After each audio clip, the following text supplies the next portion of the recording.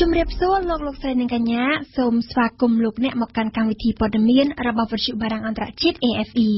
នៅវេលានេះម៉ោង 7 យប់កម្មវិធីព័ត៌មានដោយអឹមរចនាលោកហ៊ុនសែនផ្ដាំទៅអ្នកវិភាគឲ្យត្រៀមក្តារមឈូសជុំវិញការអធិប្បាយនានាសាលាការកំពូលនឹងប្រកាសសាលដីកាលើសំណុំរឿងសំណើក្រៅឃុំរបស់លោកកឹមសុខនៅថ្ងៃទី 28 មិថុនាសាលាក្រុងភ្នំពេញអនុញ្ញាតឲ្យសហគមន៍ខ្មែរកម្ពុជាក្រោមធ្វើពិធីរំលឹកខួប 68 ឆ្នាំប៉ុន្តែមិនឲ្យហាយក្បួន 3 ថ្ងៃរដ្ឋមន្ត្រីសំខាន់ៗរបស់បារាំងចំនួន 4 រូបលាលែងចេញពីតំណែងអារ៉ាប៊ីសាអូឌីតផ្លាស់ប្ដូររាជទាយាទស្នងរាជដែលមានវ័យក្មេងត្រឹមតែ 31 ព្រះវស្សា RFI លោកនាយរដ្ឋមន្ត្រីហ៊ុនសែននៅថ្ងៃទី 21 ខែមិថុនានេះបានរំលឹកឡើងវិញនៅប្រវត្តិតស៊ូរំដោះប្រទេសចេញពីរបបខ្មែរក្រហមកាលពី 40 ឆ្នាំមុនប៉ុន្តែនៅក្នុងវេទិកានេះលោកនាយរដ្ឋមន្ត្រីបានព្រមានទៅដល់អ្នកវិភាគឲ្យត្រៀមក្តារមឈូសជុំវិញការអធិប្បាយនានាដែលលោកនាយរដ្ឋមន្ត្រីចាត់ទុកថាអាចបង្កទៅជាសង្គ្រាមក្រៅពីនេះប្រមុខរដ្ឋាភិបាលក៏បានព្រមានដល់អ្នកដែលចង់ផ្ដួលរំលំរដ្ឋាភិបាលតាមរយៈបដិវត្តពណ៌ឲ្យដកខ្លួនជាបន្តផងដែរវ៉ាសំណប់លំអិតព័ត៌មាននេះ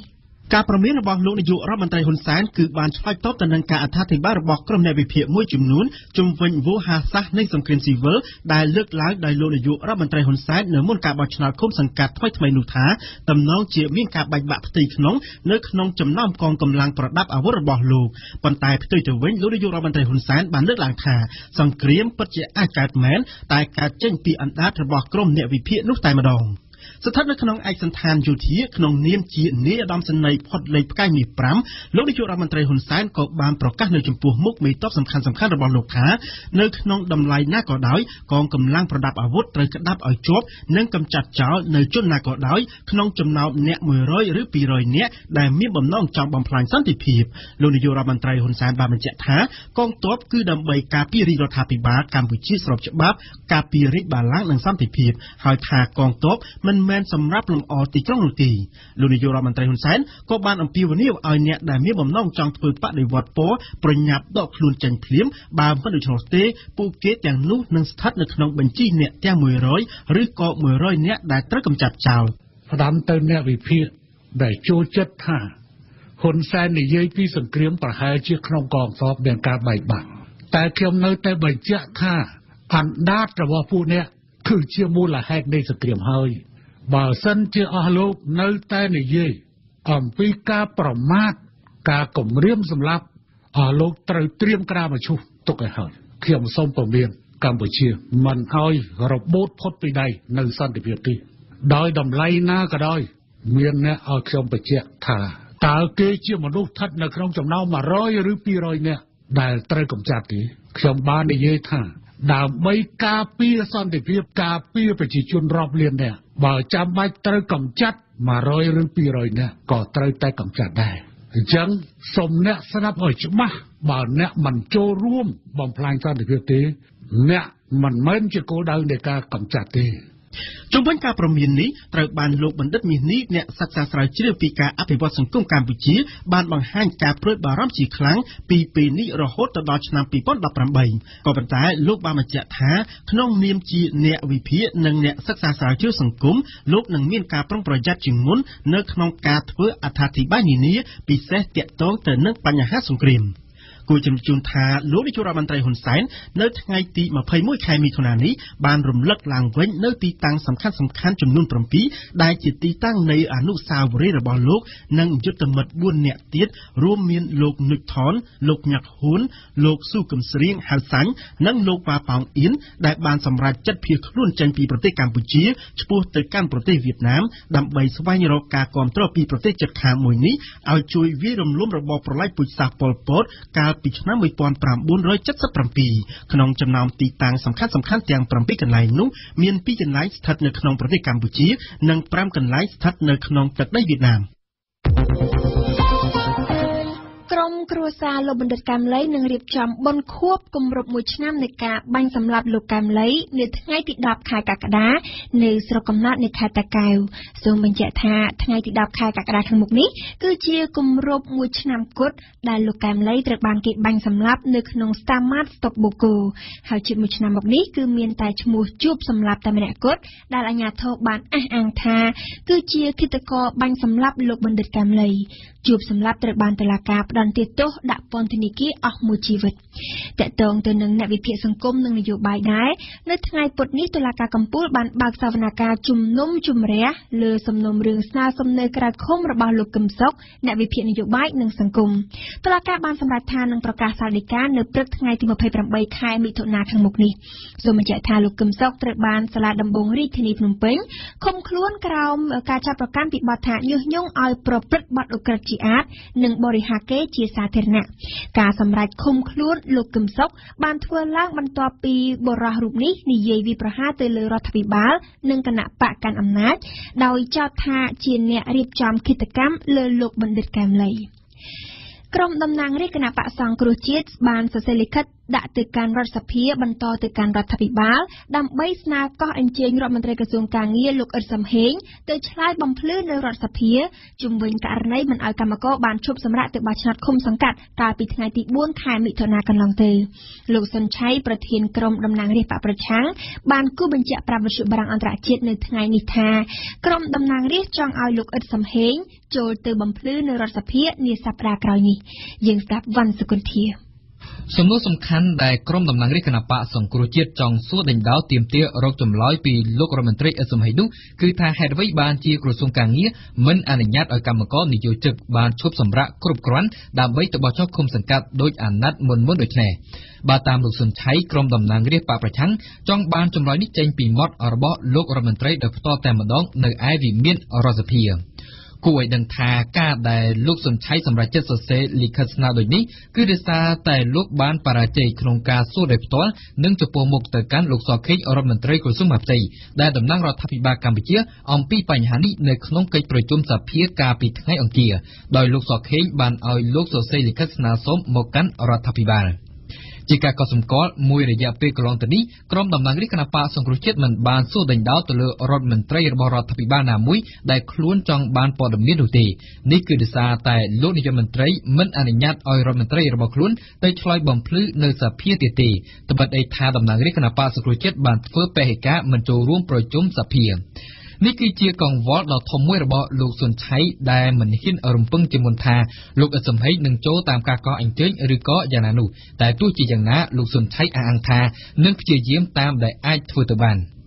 ការពីបោះឆ្នោតឃុំសង្កាត់នៅថ្ងៃទី4មិថុនាកន្លងទៅថៅកែរោងចក្រមិនអនុញ្ញាតឲ្យកម្មការនីបានឈប់សម្រាកដើម្បីទៅបោះឆ្នោតនៅឯស្រុកកំណើតនៅតាមបណ្ដាខេត្តនានាឡើយបើតាមលោកសុនឆៃមានការលើកឡើងថាការដែលក្រសួងកាងារមិនអនុញ្ញាតឲ្យមានការឈប់សម្រាកបែបនេះគឺដោយសារតែរឿងនយោបាយព្រោះថាកម្មការនីខ្លះមិនបោះឆ្នោតឲ្យគណៈបកកណ្ដាលអំណាចលោកហេងសួរអ្នកនាំពាក្យក្រសួងកាងារបានពន្យល់ជំវិញការមិនអនុញ្ញាតឲ្យកម្មករឈប់សម្រាកនេះថាគឺដោយសារតែច្បាប់បោះឆ្នោតថ្មីដែលអនុញ្ញាតឲ្យកម្មករចុះឈ្មោះបោះឆ្នោតនៅជិតកន្លែងស្នាក់នៅរបស់ពួកគេម្យ៉ាងវិញទៀតគណៈកម្មាធិការជាតិរៀបចំការបោះឆ្នោតកោជបក៏មិនបានប្រាប់ទៅខាងរោងចក្រឲ្យផ្ដល់ការឈប់សម្រាកណាមួយដល់កម្មករដែរជាមួយគ្នានេះលោកហេងសួរក៏បានសម្ដែងការសោកស្ដាយដែលក្រុមតំណាងរាស្ត្របកសង្គ្រោះជាតិមិនបានមើលច្បាប់ឲ្យបានច្បាស់លាស់ហើយនឹងបរាជ័យក្នុងការលើកបញ្ហានេះក្នុងអំឡុងពេលចរចានយោបាយនិងអនុម័តច្បាប់ស្ដីពីការបោះឆ្នោតថ្មីសម្រាប់លោកហេងសួរការចង់សួរដេញដោលរដ្ឋមន្ត្រីក្រសួងកាងារពីសំណាក់ក្រុមតំណាងរាស្ត្របកប្រឆាំងគឺផ្អែកលើរឿងចាស់មិនមែនផ្អែកលើទស្សនវិជ្ជាច្បាប់ឡើយសហគមន៍ខ្មែរកម្ពុជាក្រោមនៅថ្ងៃទី24ខែមិថុនាខាងមុខនេះនឹងប្រារព្ធពិធីរំលឹកខួប68ឆ្នាំនៃការបាត់បង់ទឹកដីកម្ពុជាក្រោមនៅវត្តចាស់ត្រើយខាងកើតទល់មុខព្រះបរមរាជវាំងដែលមានការរាប់បាតព្រះសង្ឃចំនួន1949អង្គហើយបើតាមគម្រោងនៅថ្ងៃទី26ខែមិថុនាសហគមន៍ខ្មែរកម្ពុជាក្រោមនឹងដង្ហែក្បួនដាក់ញត្តិទៅកាន់រដ្ឋសភាដើម្បីស្នើសុំបញ្ចូលថ្ងៃទី4មិថុនាជាទិវាកាន់ទុក្ខជាតិខ្មែរប៉ុន្តែសំណើដាក់ញត្តិនេះត្រូវបានសាលាក្រុងបដិសេធជុំវិញព័ត៌មាននេះសូមលោកលានរងចាំស្ដាប់លម្អិតនៅក្នុងនីតិភ្ញៀវប្រចាំថ្ងៃនាពេលបន្តិចទៀត សត្វកន្ធាយក្បាលកង្កែបនៅខេត្តក្រចេះកំពុងតែប្រឈមនឹងការបាត់បង់ដោយសារតែនាំចេញទៅលក់នៅវៀតណាមនិងចិននេះបើតាមក្រុមអ្នកអភិរក្សសត្វព្រៃអង្គការ WCS កន្ធាយក្បាលកង្កែបឬរមិចជាប្រភេទសត្វកម្ររងគ្រោះជិតដាច់ពូជនិងដែលត្រូវបានដាក់ចូលនៅក្នុងបញ្ជីក្រហមរបស់អង្គការអន្តរជាតិខាងអភិរក្សសត្វព្រៃពិភពលោកនៅស្រុកខ្មែរសត្វប្រភេទនេះមាននៅសល់មួយចំនួននៅក្នុងខេត្តក្រចេះនិងស្ទឹងត្រែងប៉ុន្តែកំពុងប្រឈមនឹងការកាន់តែផុតពូជថែមទៀតអេងគឹមហុងជួនព័ត៌មានបើទោះបីជាសត្វកន្ធាយក្បាលកង្កែបជាប្រភេទសត្វកម្រហើយគេមិនងាយនឹងនេសាទបានក៏ដោយតែសត្វនេះត្រូវបានអ្នកអភិរក្សសត្វរាយការណ៍ប្រាប់វិទ្យុបារាំង RFI ថាវាកំពុងតែត្រូវប៉ាន់សម្រាប់ការនាំចេញទៅលក់នៅប្រទេសចិននិងវៀតណាមសម្រាប់ការចម្អិនធ្វើម្ហូបនៅតាមភោជនីយដ្ឋាននៅក្នុងទីផ្សារងងឹតកន្ធាយប្រភេទនេះលក់បានកម្រិតថ្លៃគួរសមគឺក្នុង1គីឡូក្រាមតម្លៃជាង$10ហើយកន្ធាយក្បាលកង្កែបដែលធំបំផុតក៏អាចមានទម្ងន់រហូតដល់ប្រមាណ50គីឡូក្រាមឯណោះសត្វកន្ធាយក្បាលកង្កែបនៅស្រុកខ្មែរមួយចំនួនហៅថាល្មិចឬរមិចតែដោយសារតែសត្វកន្ធាយនេះមានក្បាលទម្រង់ដូចសត្វកង្កែបទើបគេច្រើនតែហៅឈ្មោះវាម្យ៉ាងទៀតថាសត្វកន្ធាយក្បាលកង្កែបទៅវិញសត្វនេះមានទំហំធំនិងរាងរៅស្រដៀងដូចសត្វអណ្ដើកដែរគ្រាន់តែស្នូលវាទន់សប្តាហ៍ថ្ងៃនេះក្រៅពីប្រឈមមុខនឹងការបាត់បង់ដោយសារតែការនាំចេញទៅលក់នៅបរទេសសត្វកន្ធាយក្បាលកង្កែបនេះក៏កំពុងតែប្រឈមនឹងបញ្ហាមនុស្សនេសាទនឹងចាប់យកពងកូនរបស់វាហើយកត្តាធម្មជាតិប្រែប្រួលអាកាសធាតុក៏ធ្វើឲ្យពងរបស់វាងាប់និងមិនញាស់ថ្មីព្រមទាំងប្រឈមមុខនឹងសត្វដទៃផ្សេងទៀតស៊ីពងកូនរបស់វាផងដែរយ៉ាងនេះបើតាមការបញ្ជាក់ឲ្យដឹងពីលោកសុនយឿនមន្ត្រីសម្រាប់សម្រួលគម្រោងអភិរក្សសត្វកន្ធាយក្បាលកង្កែបរបស់អង្គការ WCF បើតាមមន្ត្រីជំនាញប្រភេទសត្វកន្ធាយក្បាលកង្កែបនេះមានវត្តមានភាគច្រើននៅអាស៊ីអាគ្នេយ៍តួយ៉ាងនៅកម្ពុជាមានចំនួនច្រើនជាងប្រទេសជិតខាងដូចជាថៃឡាវវៀតណាមភូមាឥណ្ឌូនេស៊ីម៉ាឡេស៊ីហ្វីលីពីនហើយក្រៅពីនេះមួយចំនួនទៀតមាននៅចិនឥណ្ឌាបង់ក្លាដេសនិងប៉ាពូអាស៊ីហ្គីណេដោយយល់ឃើញពីតម្លៃនៃសត្វកម្រជិតផុតពូជអង្គការអភិរក្សអន្តរជាតិ CI បានធ្វើកិច្ចថែរក្សាអភិរក្សសត្វនេះនៅក្នុងខេត្តក្រចេះនិងស្ទឹងត្រែងអស់រយៈពេលជាង10ឆ្នាំមកហើយទើបតែឆ្នាំ2017នេះត្រូវអង្គការសមាគមអភិរក្សសត្វព្រៃ WCS ត្រូវបន្តកាន់គម្រោងអភិរក្សនេះបន្តចំណែកមន្ទីររដ្ឋបាលជលផលខេត្តនិងមូលដ្ឋានក៏បានផ្ដើមចាប់អារម្មណ៍យកចិត្តទុកដាក់ដោយចូលរួមប្រឡែងសត្វកន្ធាយនេះប្រមាណជា150ក្បាលឲ្យចូលទៅក្នុងធម្មជាតិវិញនៅថ្ងៃទី21មិថុនានេះសូមជម្រាបថាគេពុំទាន់អាចមានទិន្នន័យច្បាស់លាស់ពីចំនួនសត្វនេះថាមានប៉ុន្មាននៅឡើយទេក៏ប៉ុន្តែជាការសរុបរហូតមកដល់ឆ្នាំ2017នេះគេបានរកឃើញសម្បុកកូនរបស់វាចំនួនជិត380កន្លែងដែលត្រូវការជួយការពារហើយវាបានញ័រកូននិងត្រូវបានប្រឡែងឲ្យរស់នៅក្នុងធម្មជាតិចំនួនជាង8500កូនយើងផ្ដើមព័ត៌មានអន្តរជាតិនៅប្រទេសបារាំងនៅ3ថ្ងៃក្រោយការបោះឆ្នោតសភាជុំទី2ដែលផ្ដល់សម្លេងភាគច្រើនដាច់ខាតនៅរដ្ឋសភាបារាំងទៅឲ្យគណៈបកកាន់អំណាចរបស់លោកប្រធានាធិបតីម៉ាក្រុងរដ្ឋមន្ត្រីសំខាន់ចំនួន4រូបរបស់លោកម៉ាក្រុងបានលាលែងចុះចេញពីតំណែងរដ្ឋមន្ត្រីទាំង4រូបនោះរួមមានរដ្ឋមន្ត្រីក្រសួងយុទ្ធភ័ពរដ្ឋមន្ត្រីក្រសួងកិច្ចការអឺរ៉ុបរដ្ឋមន្ត្រីការពារជាតិនិងរដ្ឋមន្ត្រីក្រសួងដែនដីបារាំងដែលជាជំនិតរបស់លោកម៉ាក្រុងផ្ទាល់តែម្ដងតើការលាលែងពីតំណែងរបស់រដ្ឋមន្ត្រីបារាំងលើកនេះនឹងជះឥទ្ធិពលយ៉ាងណាដល់រដ្ឋាភិបាលរបស់ប្រធានាធិបតីវ័យក្មេងអេម៉ានូអែលម៉ាក្រុងយើងនឹងវិលមកនិយាយពីរឿងនេះឡើងវិញនៅក្នុងនីតិព្រឹត្តិការណ៍អន្តរជាតិប្រចាំថ្ងៃនាពេលបន្តិចទៀតជាមួយបទអន្តរាគមន៍របស់ជាងបុប្ផាអំពីប្រទេសបារាំងដែរបារាំងនិងរុស្ស៊ីនៅថ្ងៃអង្គារម្សិលមិញបានចាប់ផ្ដើមដំណើរខិតចូលជិតគ្នាយ៉ាងច្បាស់ឈលលើការប្រយុទ្ធទល់នឹងភេរវនិយមនេះគឺជាលទ្ធផលនៃទស្សនកិច្ចលោកប្រមុខការទូតថ្មីបារាំងនៅរុស្ស៊ីដែលប្រាថ្នាធ្វើការងារក្នុងស្មារតីជឿទុកចិត្តចំពោះរុស្ស៊ីនិងមិនបង្ខាំងប្រទេសនេះឲ្យនៅក្នុងភាពឯកាឡើយកៅឆាយាជូនព័ត៌មានលោកប្រមុខការទូតថ្មីបារាំងបានមកកាន់ម៉ូស្គូគឺក្រោយពីជំនួបលើកដំបូងមកអស់នៅឯអតីតវាំងស្ដេចបារាំងវគ្គសៃកាលពីចុងខែឧសភារវាងលោកប្រធានាធិបតីបារាំងអេម៉ានូអែលម៉ាក្រុងនិងសមាភាគីរុស្ស៊ីលោកវ្លាឌីមៀពូទីនរដ្ឋបរោះដែលរងការទាក់ទាញគ្មានប្រណីពីខាងការទូតបារាំងក្នុងប៉ុន្មានឆ្នាំចុងក្រោយ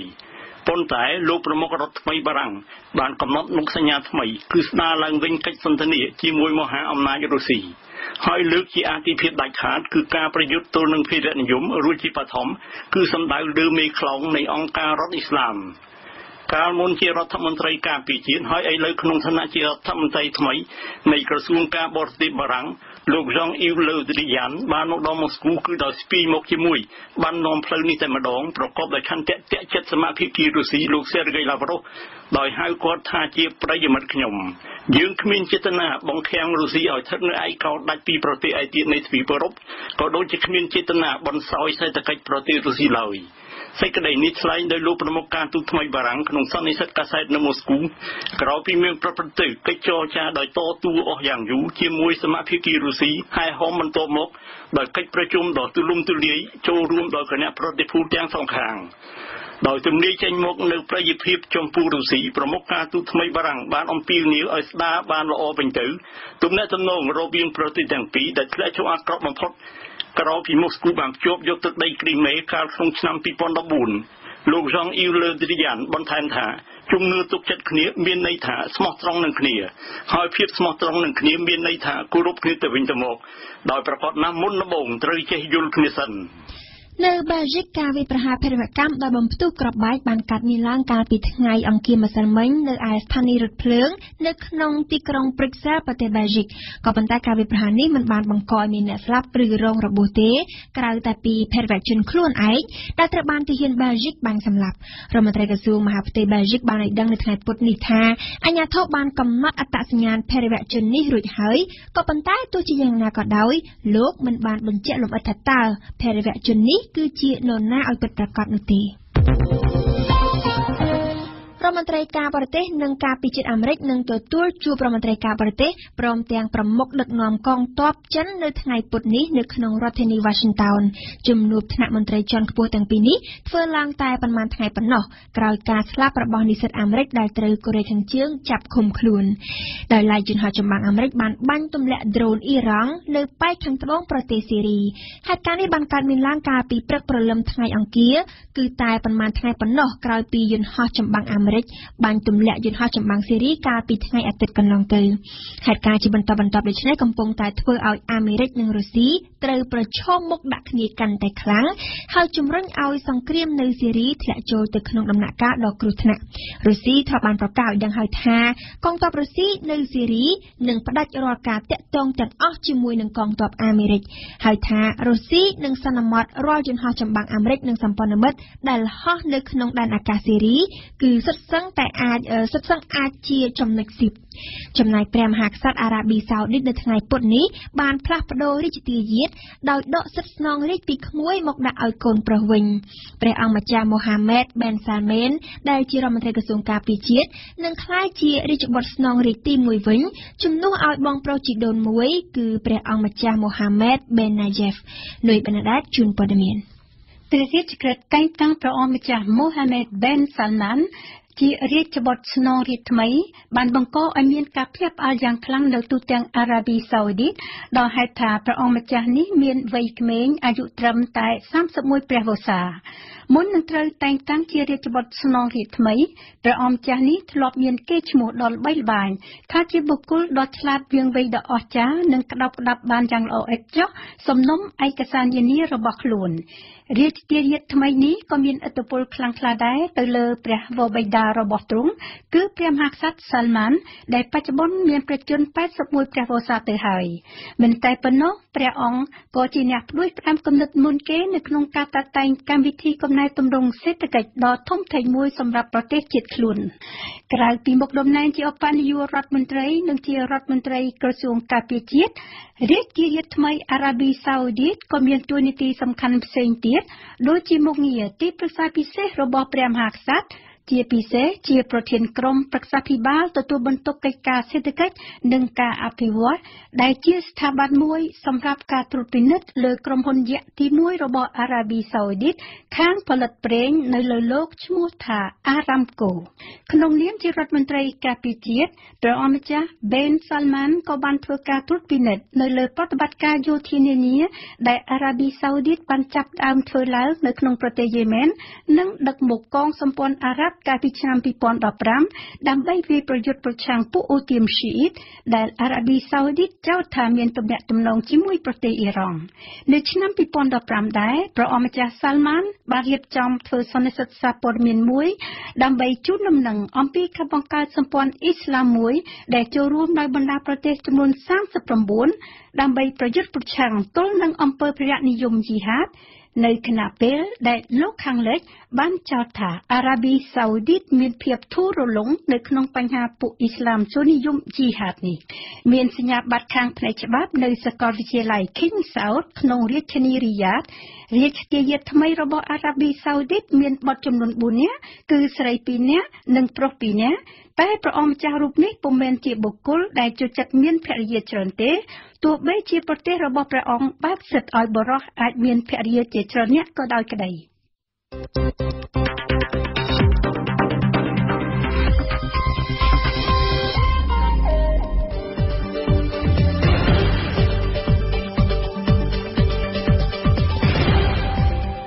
វិទ្យុបារាំង RFI ភ្នំពេញ92 MHz សៀមរាប92 MHz បាត់ដំបងក្រុងព្រះសីហនុនិងកំពង់ចាម 94.5 MHz លោកអ្នកស្ដាប់ជាទីមេត្រីជាបន្តទៀតនេះគឺជានាទីភ្ញៀវប្រចាំថ្ងៃដែលវ៉ាន់សុគន្ធាបានធ្វើបទសម្ភាសន៍ជាមួយនឹងលោកថាច់សេដ្ឋាប្រធានសហគមន៍ខ្មែរកម្ពុជាក្រោមក្រោយមកគឺជានាទីព្រឹត្តិការណ៍អន្តរជាតិប្រចាំថ្ងៃរបស់ជាងបុប្ផាអំពីការចុះចេញពីតំណែងរបស់រដ្ឋមន្ត្រីចំនួន4រូបនៅប្រទេសបារាំងបន្តមកទៀតលោកនឹងបានស្ដាប់បទយកការរបស់អឹមណាវិនអំពីគណៈបកនយោបាយមួយប្រកាសជ្រើសរើសបេក្ខភាពឈរឈ្មោះជាតំណាងរាស្ត្រដោយចំហចុងក្រោយបង្អស់គឺជានាទីសុខភាពនិងអនាម័យរបស់អៀងសុកមិញភ្ញៀវប្រចាំថ្ងៃ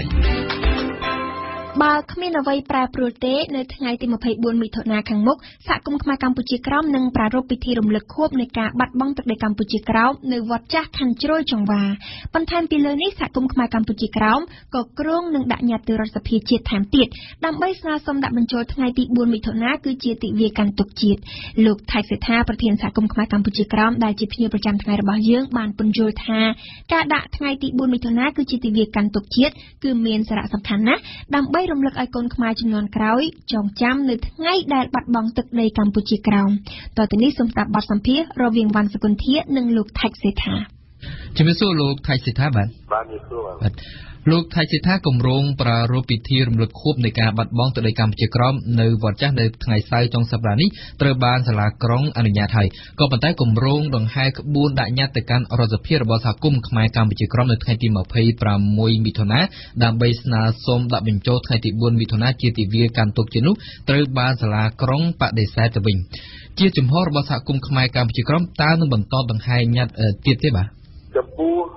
ថាយើងទៅធ្វើអ្វីបន្តទៅទៀតហ្នឹងគឺថាយើងខ្ញុំនឹងមានការកិច្ចប្រជុំពិសេសនៅថ្ងៃស្អែកមួយទៀតដើម្បីធ្វើសេចក្តីសម្រេចជាលើលិខិតរបស់សាលារាជធានីភ្នំពេញដែលហាមឃាត់មិនឲ្យយើងទៅហែញ៉ាត់ហ្នឹងដូច្នេះពីថ្ងៃស្អែកយើងនឹងពិភាក្សាគ្នាលម្អិតនៅក្នុងក្រុមការងាររបស់យើងដើម្បីធ្វើសេចក្តីសម្រេចនេះបាទតកតងទៅនឹងរឿងដាក់បញ្ចូលថ្ងៃទី4មិថុនាជាទិវាកាន់ទុក្ខរបស់ជាតិនេះលោកថៃសេដ្ឋាតើវាមានសារៈសំខាន់យ៉ាងណាខ្លះទៅបាទសម្ដែងនៅការ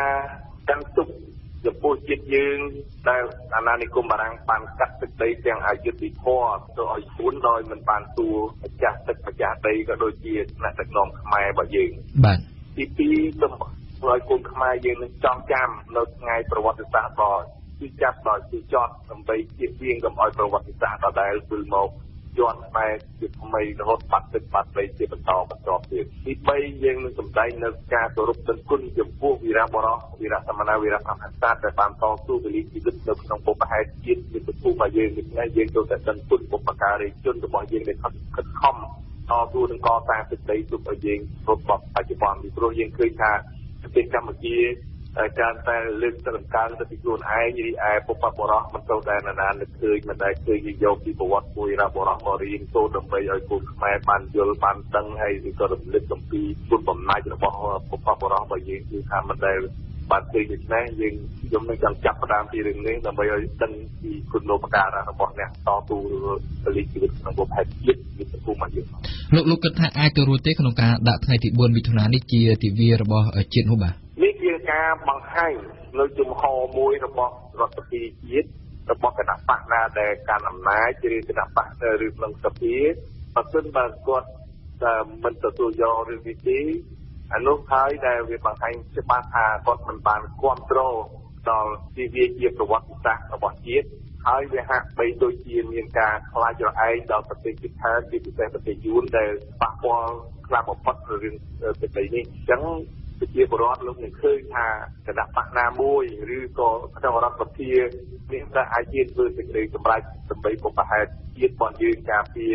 หรือก็นะประวัติศาสตร์ไปยังไงหรือออดมันก็ใช้ยิงตรงปานสิ่งฉบับโนเกียนี้ได้บัดลูกไทยเสถาตามการเปิดเผยจีนรอชน้ำตามเด็กขยมจำคือสังคมขมายการจิกร้อมแต่รีบจอมไปที่รำลึกคูมนี้ในថ្ងៃที่4มิถุนาแต่โดยสารแต่ในชามนี้จอมថ្ងៃบัชนอตเติมรวมกันมาทั่วในថ្ងៃที่24มิถุนาวิ่งขยมก็ในจำเตียดได้ทาสังคมขมายการจิกร้อมนั้นแต่รีบจอมไปที่นี่ในขนมวัดสามกีแรงใส่ปัจจัยในชามนี้ก็โดยจะจำเตอร์ให้ในชามนี้คือตรอยทั่วในวัดจะตรอยมาค้างจุลจงวานิวิ่งขยมจังดังบันทึกตาพิธีบอลนี้หนึ่งมีนกรรมวิธีเอาไว้คลาเตอร์หรือเปล่าตามพฤติกรรมที่ยังคือจับประดามแต่โดยการเปิดตั้งปีนำปีปอนหมอยังตั้งแต่เปิดเราทำวิลเมนประบรมดิจวังแต่อันนี้ญาติเอายังบานคือประรบพิธีนี้เราวิลเมนจะเรียงระหดเราขนมเตะได้ตอนเทียบพาราเปิดอภิบาลฮรินีสปิงบทตัวก็เป็นได้ดำแคปติมาหลักหลังเธอจะไว้ตรงน้องคือตาปานหามคอดยืนนิ่งให้จบไปแต่เพื่อกำลังจีซาเทียระก็มันอันนี้ญาติเอาได้นั่นคือตาเอาจะยิงปืนเรากำลังนักการหรือวัดอารามให้ประต้องปีบอลเอามันธรรมดาที่เรานักที่ถ้าลูกบอลบอลเรื่องนึงเทียบแต่กลายเป็นนี้มันได้หยุดเยียยิงดีไอ้กรอยมอปัจเจกปานปืนเราตามวัดอารามสิ่งสิ่งกำลังคลาวัดคลาก็อันนี้ญาติเอายิงปืนกำลังคลาก็ตัวกำเรียนลูกเทียนแต่ก็ยังผ่านตัวในวัดตามมาดีแรงใจไอ้รอยมอโดยเก้าเกี่ยวกับจานแต่จานตีจึงเท่าในวัดนั่นคือสิ่งที่เป็นกับบานกำไรมาตื้อแล้ววัดจักรในวัดจักรเนี่ยคือเชี่ยตัวตามที่ก็ยังผ่านตัวในวัดจักรนั่นก็ที่นำมาให้แบบลูกไทยท่านยิ่งจะรวมเติมมีแต่วัดปีที่ในที่กรมพลเป็นอยู่นี่แต่อนุญาตเอาทางสังคมขมายการไปจิกร้อมเรียบจำไปที่รวมเลือกคุมดีบ่มันตัวเป็นมุนแต่เป็นยังตัวในเวียนเมนรู้ท้ายยังตัวในวัดประตุ้มกรอยม้อยังบานตัวในวัดองสมิงบานหมึกน้ำบานมาวัดปฏิรังไซให้ในวัดจักรเป็นผ่านไปวัดโดยไล่สมัยวัดจ้าได้หนึ่งทั่วในไทยไซจงสัปดาห์ขโมงนี้ไปที่บ้านหนึ่งมีการไปที่ไว้ครับบ่การไปที่บนคือยังมีปรีกำนางประหารสัตว์รองปรีกำนางตั้งปิดามองลูกมหาศาลแต่งเสร็จปรตีนปรีกำนางดอกพวงพวงปอบองบานมาเปิดเกี่ยวกับประเด็นน้องติที่บนเกี่ยเรียงรายการตั้งแต่สมัยตะโกนนาประบรมรัตนกอบเกี่ยเรียงระบบมา到ปัจจุบันนี้จังที่เราตีตรึกยังยินรอบพาดให้ยังนั่งสนใจอย่างที่การกัดตุกระบบยังจะตัวการกัดตุกในแปลงอายุติโกนี้ไอ้เรียนรอบพาดต้องมาปอบบุรุษแต่สับปวนอ๋องปีนี้จับปีมองปียังหนึ่งเรียนการที่แต่มวยที่ตาจะได้ยอมปีการไปเที่ยวที่ตึกใดนั่นคือเกี่ยวกับรถแม่ทำกิจกรรมให้มีกรมดนตรียุบชนในหาเจียบเรียงเป็นเรียงปักในหาเจียบสมบัติโคตรมองแปรมกันละโดยมองประมวยยังหนึ่งเรียนเทปิที่ลอยประทีปของหอไปฟ้องลอยประทีปสมไป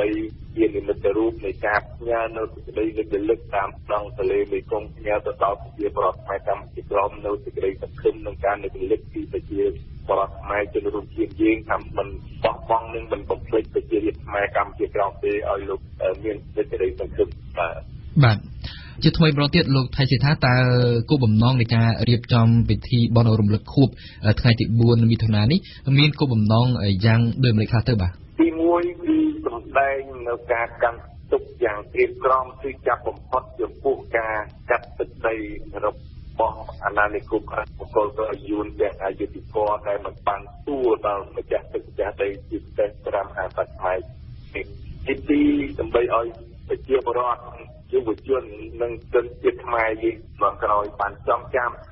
ពីវាប្រវត្តិសាស្ត្រមួយដ៏ទីចាប់ក្នុងប្រវត្តិសាស្ត្រនៃប្រទេសកម្ពុជាកុំឲ្យប្រវត្តិសាស្ត្រចាស់ដល់ដែលវិលមកជន់យើងជាថ្មីទៀតបាទទី3សម្រាប់នៅវិរវកិច្ចគោរពដល់វិញ្ញាណក្ខន្ធវីរបុរសវីរសមណវីរសង្ឃសាស្ត្រដែលបានតស៊ូពលិជីវិតក្នុងប្រទេសជាតិមាតុភូមិរបស់យើងនឹងឧទ្ទិសកុសលជូនលោកអ្នកទាំងអស់នោះផងបាទលោកថាតើការរៀបចំពិធីរំលឹកខួបថ្ងៃទី4នាពេលខាងមុខនេះគ្រូនឹងចំណាយថវិកាចំនួនប្រមាណដែរបាទ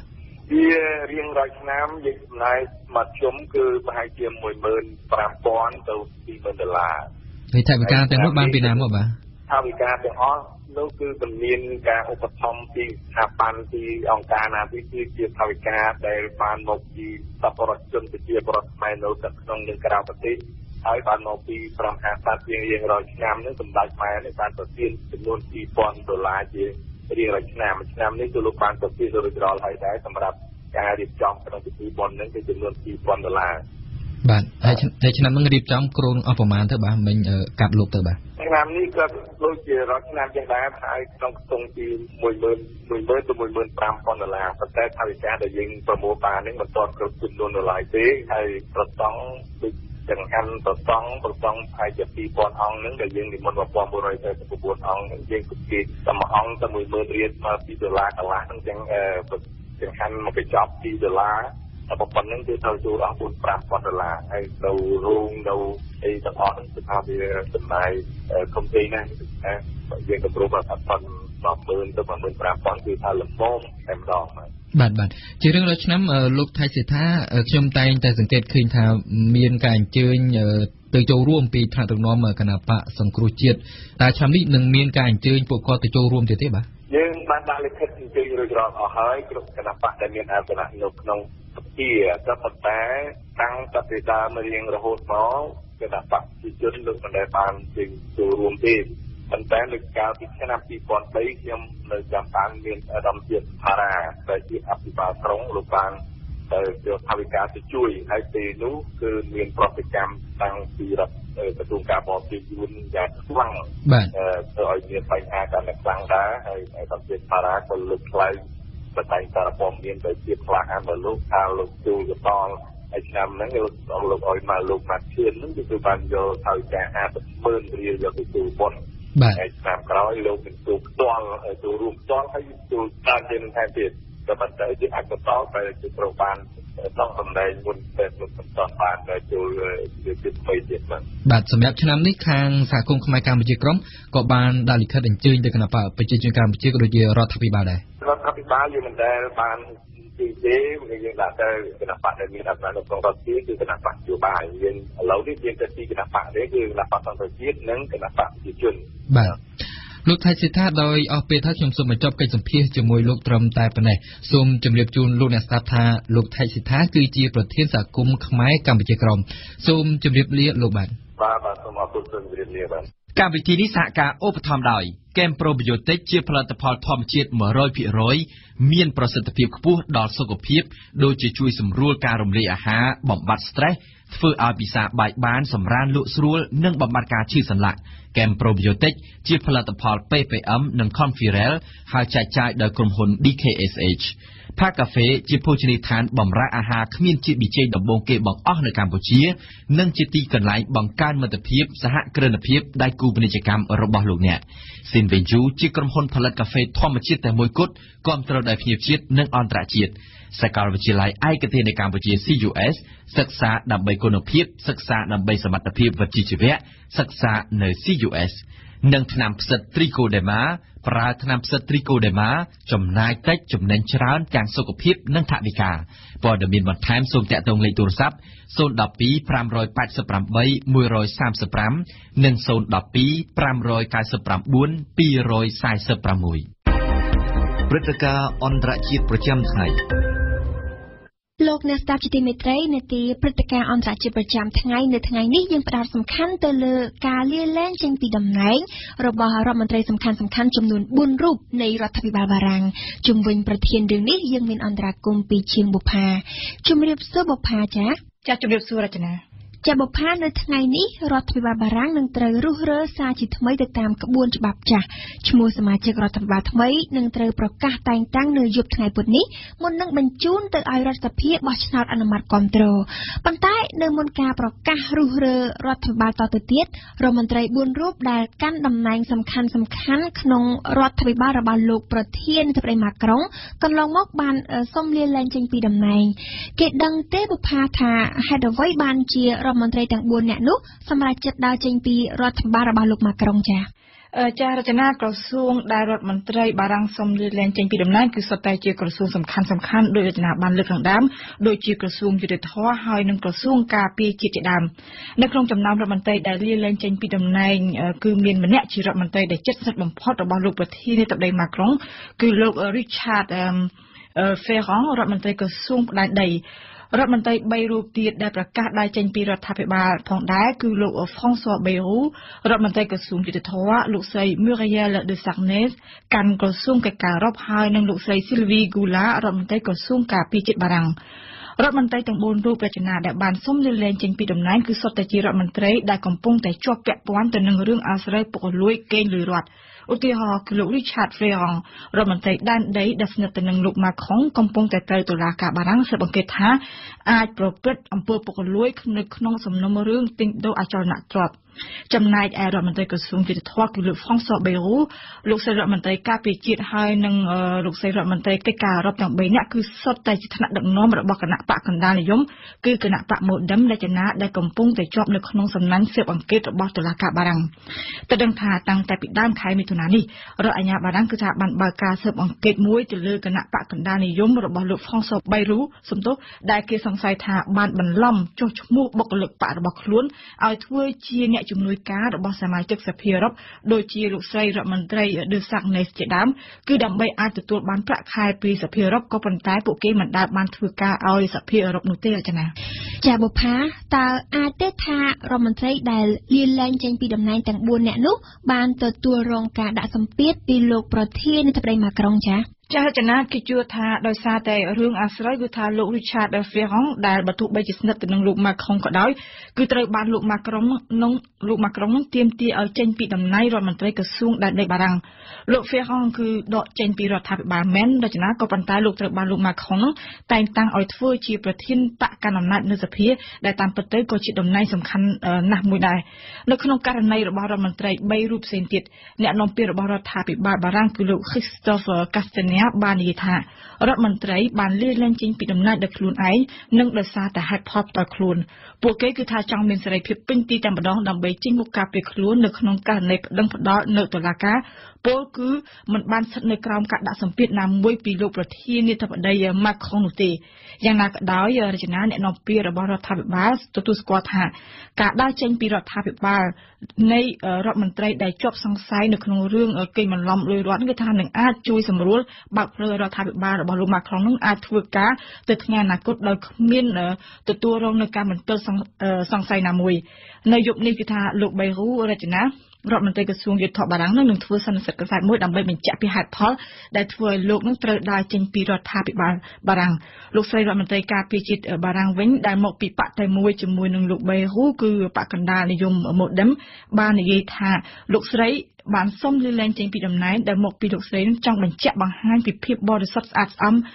របស់គណៈបករបស់លោកស្រីគឺគណៈបក Modem គេវិតម្លៃថាគឺការលាចេញពីតំណែងរបស់លោកស្រីរដ្ឋមន្ត្រីការពារជាតិបារាំងឯងដែលជាសម្ពាធជំរុញឲ្យលោក Bayrou ដែលជាប្រធានបក Modem ផ្ទាល់ចុះចេញពីតំណែងរដ្ឋមន្ត្រីក្រសួងយុតិធធម៌គេនិយាយដូច្នេះរចនាពីព្រោះថានៅថ្ងៃច័ន្ទកន្លងទៅលោកនាយករដ្ឋមន្ត្រីបារាំងបានអាងថាតាមពិតទៅលោក Bayrou នៅចង់បន្តចូលរួមនៅក្នុងរដ្ឋាភិបាលថ្មីនៅឡើយ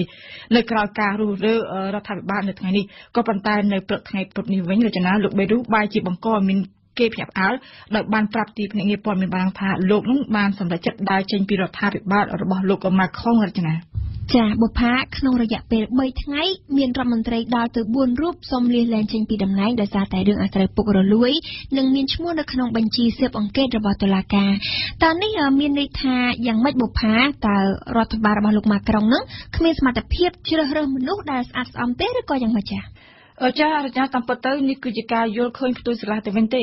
ការសុខចិត្តដៃចេញពីរដ្ឋាភិបាលរបស់រដ្ឋមន្ត្រីបារាំងគឺបានសបញ្ជាក់ឃើញថារដ្ឋាភិបាលថ្មីបារាំងរបស់លោកអេម៉ានូអែលម៉ាខុងនឹងគឺជារដ្ឋាភិបាលមួយដែលប្រមូលផ្ដុំដោយមនុស្សដែលស្មោះត្រង់ស្អាតស្អំហើយនឹងក្លាហានហ៊ានដៃចេញពីរដ្ឋាភិបាលគឺដើម្បីរដ្ឋាភិបាលនឹងអាចជាប់ប្រឡាក់ប្រឡោះដោយសារតែរឿងអាស្រ័យផ្ទាល់ខ្លួននៅក្រៅការបោះឆ្នោតរចនាទៅនឹងថាលោកអេម៉ានូអែលម៉ាខុងចង់ធ្វើកំណែទម្រង់ស៊ីជម្រៅមួយទៅលើប្រព័ន្ធធ្វើនយោបាយនៅស្រុកបារាំងមុននឹងប្រកាសសមាជិករដ្ឋាភិបាលគឺថាលោកម៉ាខុងធ្លាប់បានទាមទារឲ្យបេក្ខជននឹងបានប្រកាសទ្រព្យសម្បត្តិហើយនឹងការបង់ពន្ធជូនរដ្ឋពីព្រោះធ្វើដូច្នេះលោកចង់ជៀសវាងកុំឲ្យគេចោទថារដ្ឋមន្ត្រីរបស់លោកនឹងតាមពិតគឺពុករលួយដោយតែគេឯងដូច្នេះដែរហើយដើម្បីលាងសម្អាតអំពើពុករលួយរបស់អ្នកនយោបាយនេះរចនាលោកម៉ាខុងនៅបានឯកភាពជាមួយនឹងរដ្ឋមន្ត្រីក្រសួងយុតិធម៌គឺលោកហ្វុងស៊័របេរូនេះឯងនៅក្នុងការបង្កើតច្បាប់ក្រមសីលធម៌នយោបាយគឺដើម្បីគ្រប់គ្រងឲ្យអ្នកនយោបាយនឹងកុំឲ្យគេរំលោភអំណាចគេងលុយរដ្ឋតទៀតនៅក្នុងករណីលោកហ្វុងស៊័របេរូផ្ទាល់រចនាលោកគឺថាមិនបានប្រព្រឹត្តអំពើពុករលួយផ្ទាល់នោះទេក៏ប៉ុន្តែគឺបករបស់លោកដែលត្រូវតុលាការស៊ើបអង្កេតក៏ប៉ុន្តែដោយសម្រាប់ចាក់ចេញពីតំណែងជាជាងនៅត្រាំត្រែងក្រាញអំណាចតទៅទៀតគឺថារដ្ឋមន្ត្រីបារាំងនៅក្នុងនាមជាអ្នកស្នើច្បាប់សិលធម៌អ្នកនយោបាយផ្ទាល់គឺចង់បង្ហាញគំរូដល់អ្នកនយោបាយដទៃទៀតក៏ប៉ុន្តែអ្វីដែលគួរឲ្យសោកស្ដាយបំផុតនោះសម្រាប់បកម៉ូដេមរចនាដែលជាដៃគូដ៏សំខាន់របស់បកកណ្ដាលអំណាចគឺថាដោយសារតែរឿងអាស្រ័យនេះដែលមានជាប់ពាក់ព័ន្ធបកផ្ទាល់តែមូលតែម្ដងគឺអាចគេវិតម្លៃថាប្រហែលជានឹងគ្មានសមាជិកណាមួយរបស់បកនេះនឹងត្រូវជ្រើសរើសសម្រាប់តំណែងសមាជិករដ្ឋាភិបាលថ្មីដែលលោកនាយករដ្ឋមន្ត្រីអេឌូវ៉ាហ្វីលីបនឹងបង្ហាញឲ្យដឹងនៅយប់ថ្ងៃពុធនេះទេយ៉ាងណាក៏ដោយរចនាទោះបីជាគ្មានសមាជិករបស់បកកណ្ដាលយមមកដឹងក្តីគឺថាលោកម៉ាខុងមិនខ្វះមនុស្សមកបំពេញជួររដ្ឋាភិបាលនោះទេរដ្ឋាភិបាលរបស់លោកម៉ាខុងនេះគឺជារដ្ឋាភិបាលបារាំងដំបូងគេដែលមានលាយចម្រុះដោយអ្នកនយោបាយមកពីគ្រប់និន្នាការគណៈបកគឺគ្មានបកឆ្វេងឬក៏បកស្ដាំផ្ដាច់មុខហើយដោយគណៈបកដោយរដ្ឋាភិបាលមុននោះទេរចនាចាអរគុណបុប្ផាសម្រាប់បទអន្តរាគមន៍នៅរាត្រីនេះបទយោកាអាចថាជាយន្តការថ្មីដោយសារតែគណៈបកមួយបានប្រកាសឲ្យពលរដ្ឋចូលរួមឈរឈ្មោះឬជ្រើសរើសបេក្ខភាពតំណាងរាស្ត្រដោយចំហចាប់តាំងពីថ្ងៃទី17ខែមិថុនាមកគណៈបកប្រជាធិបតេយ្យមូលដ្ឋាន GDP បានបើកយុទ្ធនាការជ្រើសរើសបេក្ខភាពឈរឈ្មោះជាសមាជិករដ្ឋសភាសម្រាប់ការបោះឆ្នោតឆ្នាំ2018ខាងមុខនេះកាលពីសប្តាហ៍មុនគណៈបកនេះបានរៀបចំយុទ្ធនាការនេះនៅភ្នំពេញហើយជាបន្តបន្ទាប់នឹងធ្វើនៅគ្រប់ខេត្តក្រុងទូទាំងប្រទេសសូមស្ដាប់បទយោការរបស់អឹមណាវិនជាវិសិទ្ធឆ្នាំ9នៅសាកលវិទ្យាល័យភូមិន្ទវិសាជាសាស្ត្រវិទ្យាផ្នែកអភិវឌ្ឍខ្ញុំឈ្មោះណប់ចាន់នេះដែលខ្ញុំរៀនខាងអនុបណ្ឌិតផ្នែកគ្រប់គ្រងហើយបញ្ញាបត្រសេដ្ឋកិច្ចនិងរដ្ឋសាស្ត្រខ្មែរជារួមផ្ទាល់ខ្លួនរបស់ខ្ញុំចាប់អារម្មណ៍រឿងនយោបាយតាំងពីតូចមកតាំងពីខ្ញុំនិយាយទៅវ័យដែលដឹងក្តីមកខ្ញុំមកសារមើលទូរទស្សន៍មើលអីក៏អ្នកធំគេខ្លែងសន្ទរកថាអីចូលចិត្តស្ដាប់អ្នកខ្លះជានិស្សិតអ្នកខ្លះជាអ្នករកស៊ីបានធ្វើដំណើរទៅកាន់ការិយាល័យគណៈបកប្រជាធិបតេយ្យមូលដ្ឋានកាលពីសប្តាហ៍មុននៅពេលដែលគណៈបកថ្មីមួយនេះគណៈបកដែលមានឋានៈដឹកនាំភាគច្រើនចេញពីអង្គការសង្គមស៊ីវិលនោះប្រកាសជ្រើសរើសបេក្ខភាពចូលឈ្មោះជាសមាជិករដ្ឋសភាសម្រាប់ការបោះឆ្នោតឆ្នាំ2018ខាងមុខនោះដោយសារខ្ញុំចង់ស្វែងយល់អំពីការជ្រើសរើសតំណាងរាស្ត្រល្អព្រោះកន្លងមកពេលដែលបោះឆ្នោតតំណាងរាស្ត្រយើងអត់ស្គាល់តំណាងរាស្ត្ររបស់យើងទេផ្ដើមចេញពីរាជធានីភ្នំពេញគណៈបកប្រជាធិបតេយ្យមូលដ្ឋានបានបង្កើតយុទ្ធសាស្ត្រជ្រើសរើសបេក្ខភាពតំណាងរាស្ត្រនេះជាយុទ្ធសាស្ត្រដែលគណៈបកនេះហៅថាជាប្រព័ន្ធជ្រើសរើសមេដឹកនាំពីថ្នាក់ក្រោមមកលើបើតាមគម្រោងគណៈបកថ្មីមួយនេះនឹងធ្វើការជ្រើសរើសបេក្ខភាពជាតំណាងរាស្ត្រនៅគ្រប់ខេត្តក្រុងទូទាំងប្រទេសសម្រាប់ការបោះឆ្នោតជ្រើសរើសសមាជិករដ្ឋសភាអាណត្តិទី6នាឆ្នាំ2018នោះនៅភ្នំពេញគណៈបកប្រជាធិបតេយ្យមូលដ្ឋានបានផ្ដើមយុទ្ធនាការនេះកាលពីថ្ងៃទី17មិថុនាគណៈបកប្រជាធិបតេយ្យមូលដ្ឋានយើងបើកយុទ្ធនាការនោះដើម្បីជំរុញឲ្យប្រជាពលរដ្ឋចេះសម្លឹងមើលចេះជ្រើសរើសចេះធ្វើសេចក្តីសម្រេចចិត្តដើម្បីគាត់ទទួលបានតំណែងរបស់គាត់នេះជាមនុស្សល្អដែលត្រូវធ្វើការឆ្លើយតបទៅគាត់អគ្គលេខាធិការគណៈបកប្រជាធិបតេយ្យមូលដ្ឋានលោកសាមអ៊ីនឲ្យដឹងថានៅក្នុងដំណើរការជ្រើសរើសបេក្ខភាពជាតំណាងរាស្ត្រនេះពីដំបូងគេត្រូវបង្កើតឲ្យមានក្រុមការងារជាមុនសិនបន្ទាប់មកក្រុមការងារនោះនឹងប្រជុំជ្រើសរើសបេក្ខភាពដើម្បីឲ្យសមាជិកគណៈបកបោះឆ្នោតអ្នកជាប់ឆ្នោតទើបអាចចូលឈ្មោះជាបេក្ខជនតំណាងរាស្ត្របានដោយឡែកយើងក៏លេច មកមើលអំពីប្រព័ន្ធគណៈបកនៅស្រុកខ្មែរពីរបៀបដែលគាត់ជ្រើសរើសបេក្ខជនតំណាងរាស្ត្ររបស់គាត់ដើម្បីដាក់ជូនទៅប្រជាពលរដ្ឋបោះឆ្នោតប្រព័ន្ធស្រុកខ្មែរគឺប្រជាពលរដ្ឋលោកបោះឆ្នោតជ្រើសរើសបកហើយគណៈបកជាអ្នកដាក់បេក្ខជនតំណាងរាស្ត្រអញ្ចឹងយើងឃើញប្រព័ន្ធនៅស្រុកខ្មែរយើងជាពិសេសគណៈបកដែលមានអាសនៈក្នុងរដ្ឋសភាបច្ចុប្បន្នហ្នឹងគឺគាត់ប្រើប្រាស់ប្រព័ន្ធគេហៅថាបញ្ជាពីលើមកក្រោមគឺបានន័យថាមេបកឬមួយក៏មនុស្សពី3នាក់នៅក្នុងបកហ្នឹងគាត់ជាអ្នកធ្វើសេចក្តីសម្រេចចិត្តថាពីណាគេជាបេក្ខជនតំណាងរាស្ត្រលេខរៀងទី1ទី2ទី3អញ្ចឹងគឺរបៀបដែលគាត់ជ្រើសរើសបេក្ខជនតំណាងរាស្ត្រក្នុងបកគាត់ហ្នឹងយើងហៅថាគឺប្រព័ន្ធពីលើមកក្រោមគឺមេបកឬមួយក៏មនុស្សពី3នាក់ក្នុងបកហ្នឹងមានសិទ្ធិសម្រេចបាទដោយឡែកយើងចង់បង្កើតប្រព័ន្ធថ្មីមួយទៀតដែលព្រួយផ្ដើមដោយគណៈបកជាតបតៃមូលដ្ឋានគឺបេក្ខជនតំណាងរាស្ត្រនៅតាមខេត្តតាមរាជធានីហ្នឹងមិនត្រូវសម្រេចដោយមេបកឬមួយក៏មនុស្សពី3នាក់ក្នុងបកទេប៉ុន្តែគឺសម្រេចដោយតំណាងសមាជិកនៅក្នុងខេត្តនៅក្នុងតំបន់ហ្នឹងដោយខ្ញុំបានលើកឡើងពីខាងលើមុននោះហើយថានៅពេលបើយុទ្ធនាការជ្រើសរើសបេក្ខភាពតំណាងរាស្ត្រល្អនេះមុនគេគឺគេធ្វើនៅរាជធានីភ្នំពេញនៅភ្នំពេញមានយុវជនដែលជាបុគ្គលិកអង្គការក្រៅរដ្ឋាភិបាលជាអ្នករកស៊ីជានិស្សិតមួយចំនួនបានធ្វើដំណើរទៅកាន់ទីស្នាក់ការគណៈបកប្រជាធិបតេយ្យមូលដ្ឋានទីស្នាក់ការគណៈបកដែលស្ថិតនៅក្នុងខណ្ឌសែនសុខសង្កាត់ភ្នំពេញថ្មី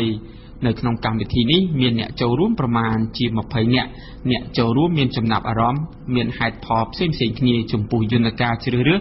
បេក្ខភាពសមាជិករដ្ឋសភារបស់គណៈបកដែលមានគោលការណ៍ប្រជាធិបតេយ្យពីក្រោមឡើងលើនេះថ្ងៃនេះខ្ញុំបង្កើតមុខរបរអាជីវកម្មដោយខ្លួនឯងនេះខ្ញុំអត់បានធ្វើការនៅណាទេខ្ញុំបន្ទាប់ពីរៀនចប់មកគឺខ្ញុំធ្វើកិច្ចការខ្លួនឯងមកដល់ថ្ងៃនេះខ្ញុំ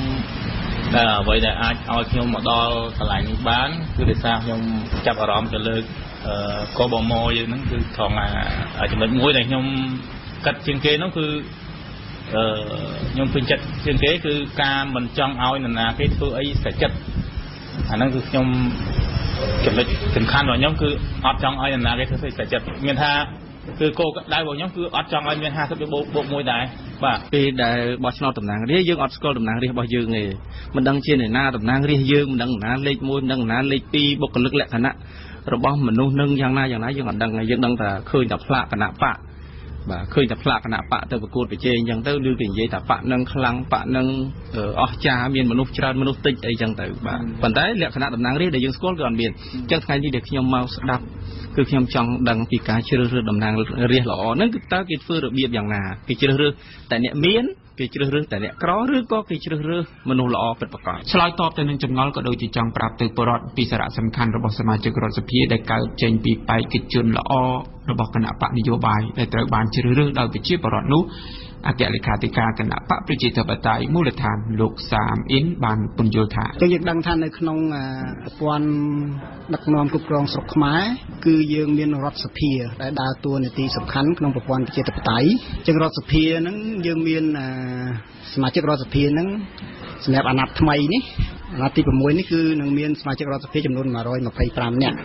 អញ្ចឹងក្នុងចំណោម125នាក់ហ្នឹងតាមគោលការណ៍ផាន់យើង50% បូក 1គឺបានថាកាលណាមានសមាជិករដ្ឋសភា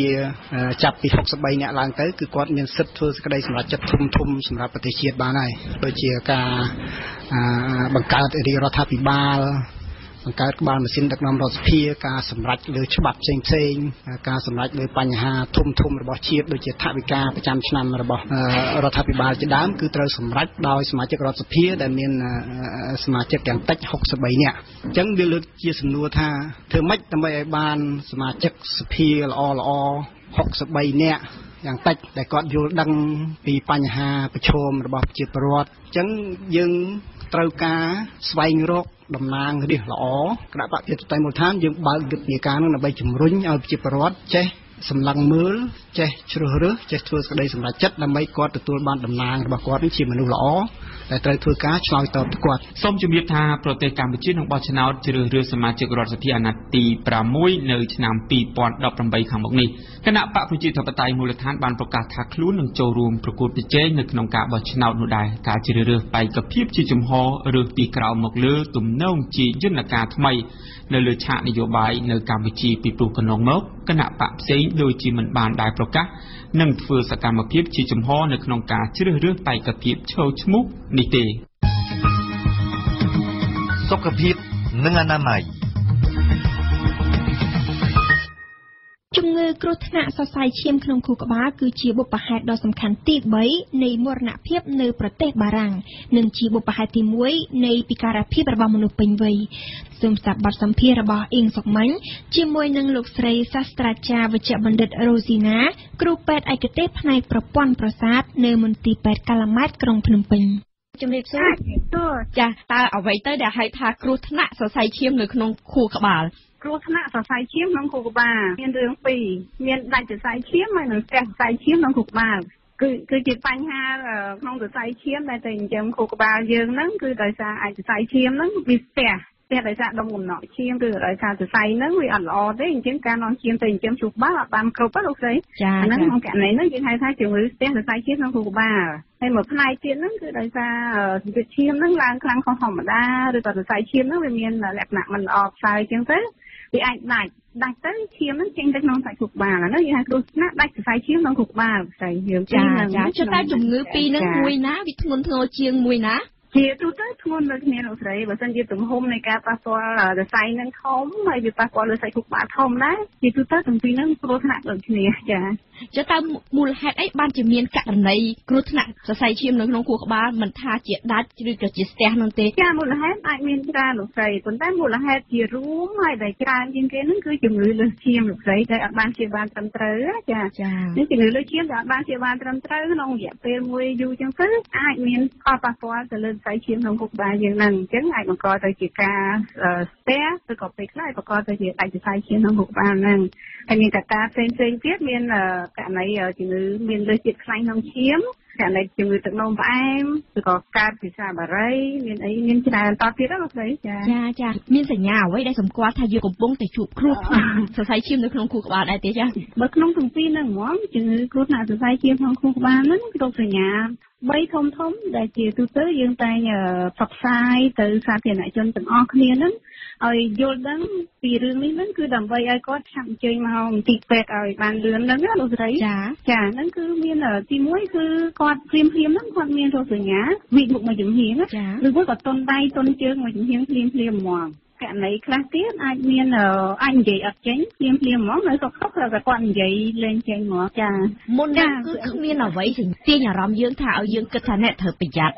ជាទូទៅអត់មានរោគសញ្ញាស្រាប់អីមុនប៉ុន្តែរោគសញ្ញាឧទាហរណ៍ថាវាមុខឬក៏តុនដៃតុនជើងឬក៏និយាយអត់ចេញហ្នឹងពេលខ្លះអាចមានរយៈពេលខ្លីហើយទៅធម្មតាវិញភ្លាមលោកស្រីអានោះដែលថាភាសាបារាំងថាអតិដងអ៊ីស្គីមិចត្រស្ទលោកស្រីអានោះអាចមានបើសិនជាមានអាការៈហ្នឹងហើយពេលខ្លះប្រជាជនគាត់ថាមកផ្លែតឲ្យបាត់វិញអត់មានអីធ្ងន់ធ្ងរគាត់យល់ច្រឡំហើយបើសិនជាមានអាការៈហ្នឹងគាត់ត្រូវតែទៅពេទ្យភ្លាមដើម្បីរកមូលហេតុថាហេតុអីគាត់អញ្ចឹងហើយគាត់ត្រូវធ្វើការព្យាបាលដើម្បីបង្ការកុំឲ្យដល់គ្រោះថ្នាក់សរសៃឈាមមែនតើហ្នឹងតែពេលខ្លះមនុស្សគេច្រើនអត់មានអតិដងអ៊ីស្គីមិចត្រស្ទហ្នឹងទេគឺចាប់ផ្ដើមតុនទៅអញ្ចឹងហ្មងចឹងឯងដែលថាធ្ងន់ក្នុងគ្រោះថ្នាក់គឺថារោគសញ្ញាគាត់ថាប្រាប់មុនអត់ទេហើយរបី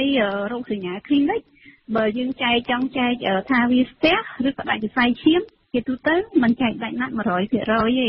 គាត់ថាបើសិនជាពេលខ្លះបើសិនសរសៃឈាមនឹងធំខ្លាំងដាច់ភ្លឹបភ្លាមហ្មង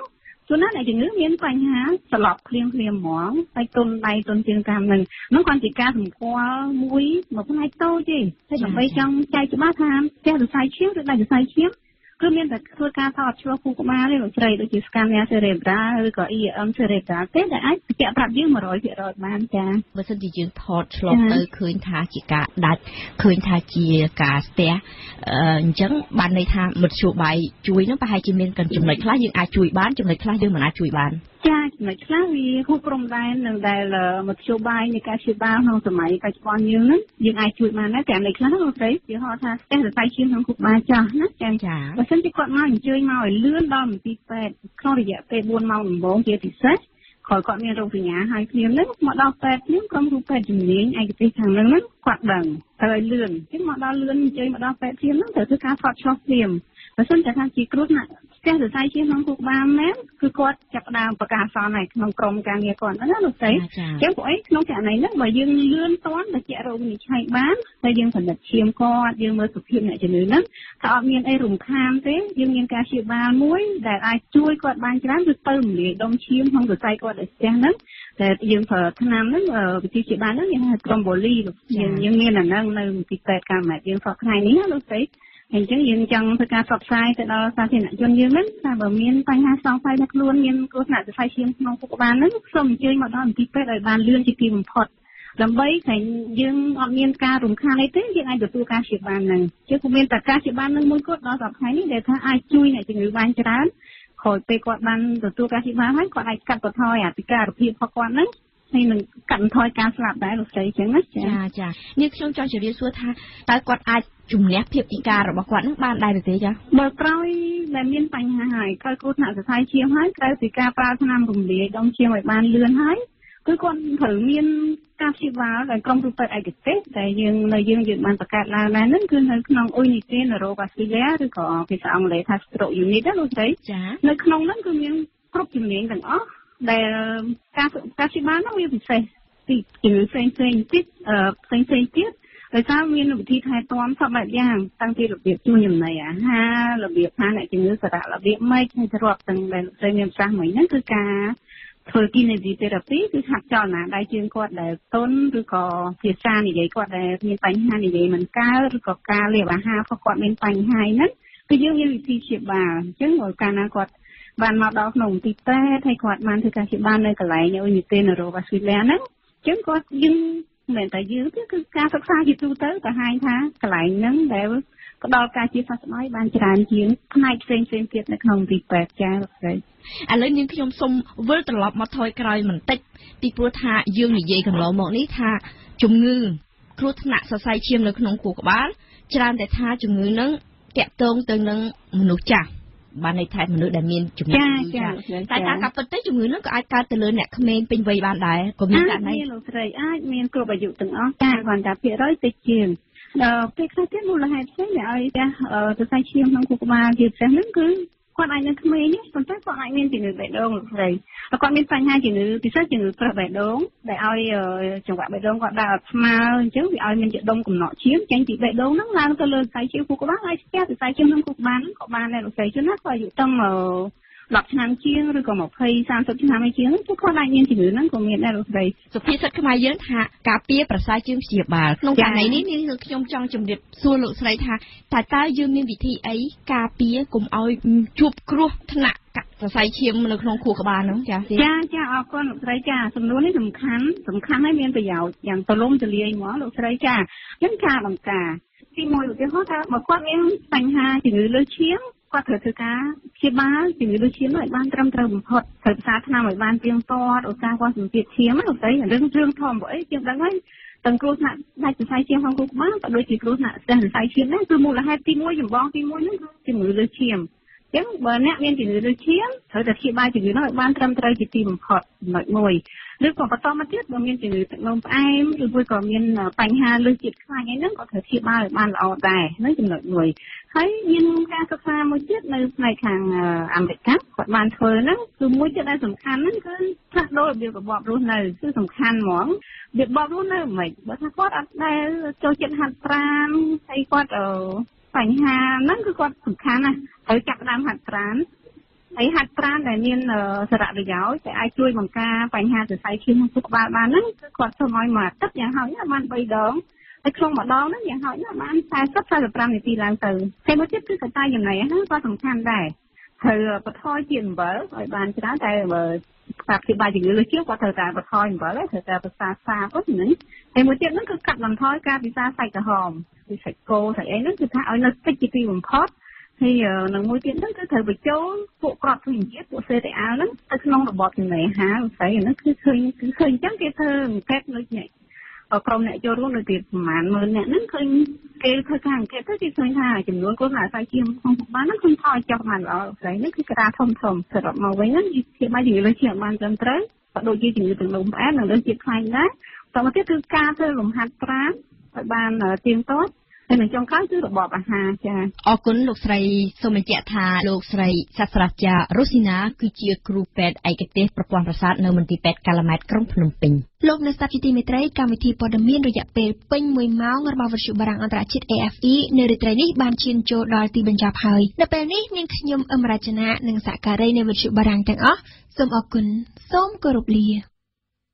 លោកស្រីអ្នកនាងកញ្ញាតទៅនេះសូមអញ្ជើញស្ដាប់ព័ត៌មាន